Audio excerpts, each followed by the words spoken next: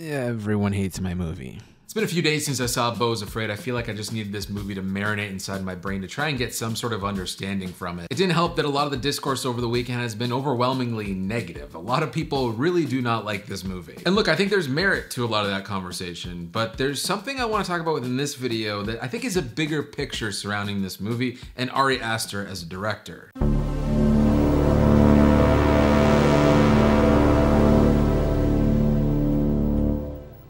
Like many, I've been a huge fan of Ari Aster ever since Hereditary and Midsommar. I like both of those movies equally. In fact, I probably like Midsommar even a little bit more. I've seen that movie countless times. I really love how weird his movies are. I like that they're slow and you don't fully know at all times what's going on. And usually movies like that are off-putting to mainstream audiences. And perhaps the thing I like the most is that mainstream audiences seem to love Ari Aster's work. And as a filmmaker myself and who's someone who wants to make movies, that's really interesting because I have a lot of weird, fucked up ideas, but putting them into a package that is digestible is sort of Ari Aster's superpower. That is until Beau is afraid. Let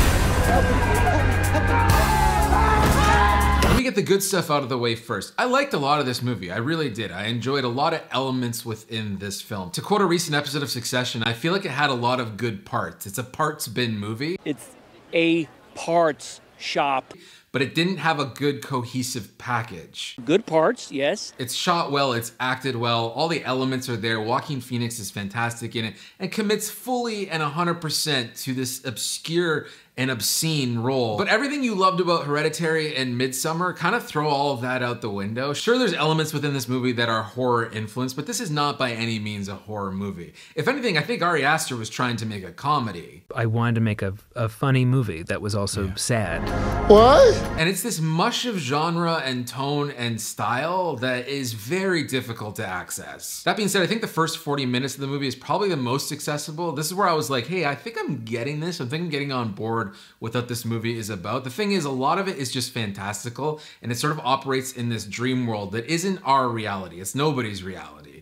In a way, it's sort of like what it feels like to experience a panic attack at all times throughout this film put onto screen. We're essentially seeing the movie through Joaquin Phoenix's eyes as Beau with like a panic attack lens on the camera. Things that are probably not that scary through this lens become terrifying. But as someone who has experienced a lot of anxiety and panic attacks in the past, I got what Ari was trying to do. At least I think I did. I've been in a lot of situations that are similar to where Beau found himself, and I felt that way. Is it that extreme? No, but I think there was a bit of an element of comedy added to all of this to push things over the edge and put yourself, the audience member, into an uncomfortable zone. But that uncomfortable zone is very difficult for a lot of people to sit through. Because as much as anxiety and a panic attack is a broad human experience, we've never really seen it portrayed this way, in the Ari Aster way. I sincerely doubt that.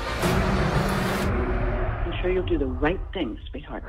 So think of the weird, crazy stuff from Midsommar and Hereditary. Now put that into a normal guy's human head, you can kind of understand how things can get really wild and weird. Now, Beau is a character that seems to be afraid of anything. You might not be as anxious as Beau, but something you should be worried about is your own privacy and data, and that's gonna bring us to today's sponsor, Surfshark VPN. In a world where the internet can be a scary place, Surfshark VPN is here to keep you safe and secure. With Surfshark VPN, you can encrypt your online traffic and hide your IP address, making it virtually impossible for anyone to track your online activity. This means that you can browse the internet with confidence knowing that your personal information is safe and secure. But that's not all. Surfshark VPN also allows you to access content that might be restricted in your area. I use it all the time to watch Hulu because we don't have it in Canada. With Surfshark VPN, you can connect to servers all over the world and enjoy content from anywhere. Surfshark VPN is also easy to use. Simply download the app, connect to a server, and you're ready to go. And with unlimited simultaneous connections, you can protect all of your devices at once. So join the millions of satisfied Surfshark VPN users today and experience a safer, more secure, and more open internet. Just visit surfshark.deal/Tomasso, enter promo code Tomasso, and you'll get 83% off and an extra 3 months for free.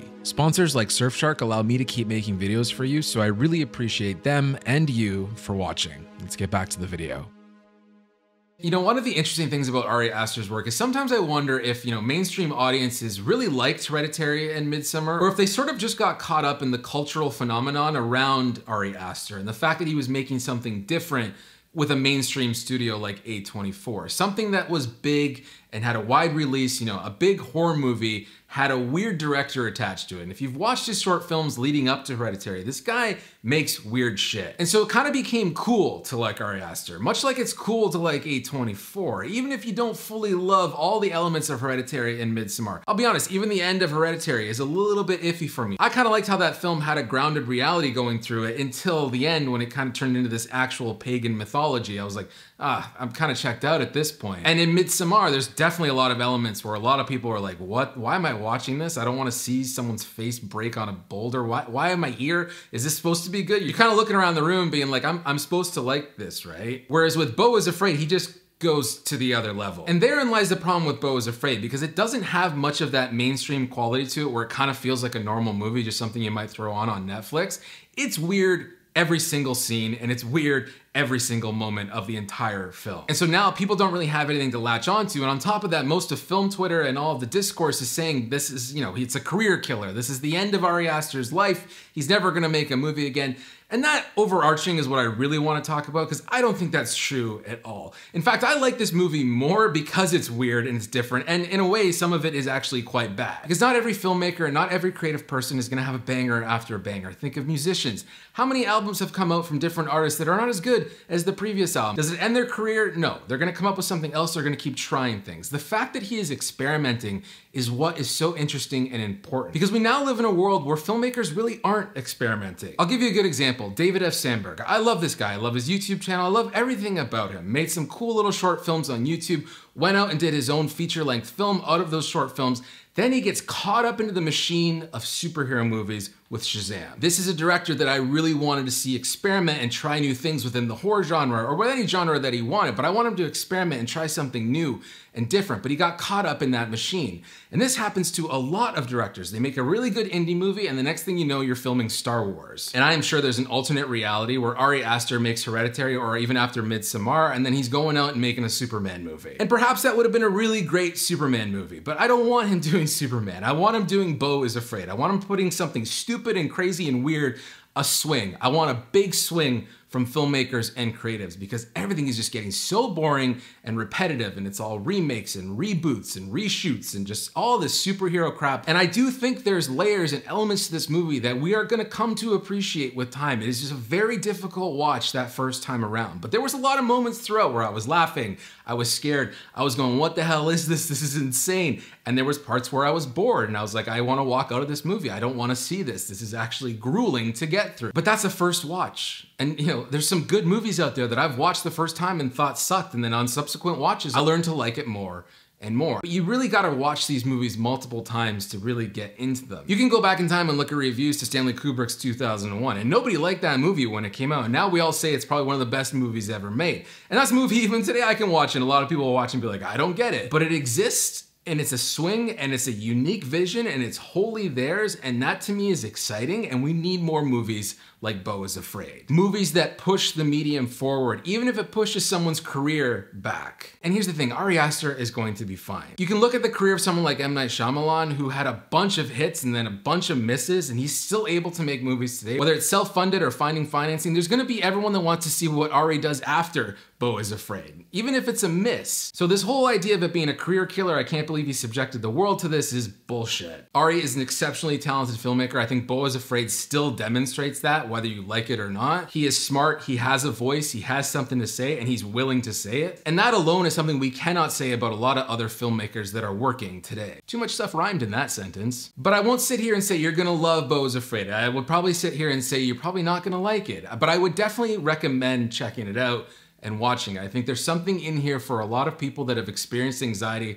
or have relationships with family members that are complicated. There's something in this movie for a lot of people to kind of dig into their own psyche and understand their own relationships and their relationship with the world around them, especially if you experience panic attacks and anxiety or social anxiety. I feel like this is a deeply personal movie for Ari, and it's also his way of doing some sort of weird comedy, which is a whole other discussion in itself. I also think the cinematography is great, and there's some really great animated elements that worked really well for me too. And on top of that, the score is good, Joaquin Phoenix is phenomenal in it. And so there is a lot to love under that sort of umbrella of fucked up weirdness. I want to throw it back to you and ask you what you thought of Beau is Afraid, but I am now afraid to hear it because it seems like everyone on film Twitter and everybody's just talking about how this thing is awful. And I think that just kind of poisons the narrative around this movie and why I think it's so exciting. So I will just leave it with the fact that I'm glad Beau is Afraid exists. It is by no means a perfect movie. It is not a masterpiece. It is nothing even remotely close to that, but I do think there is something in this movie that is really interesting, and the conversation and narrative around a director making a movie like this